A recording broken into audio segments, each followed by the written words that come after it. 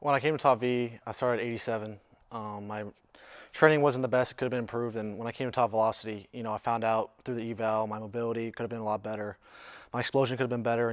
The weight room's changed me a lot. Helped me in my career, being a lot better for myself. Mobility's changed.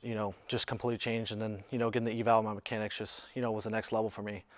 I'm 17 now. Just now I'm 94. 92 on flat, and feeling good. The goal is to play D1 and get drafted.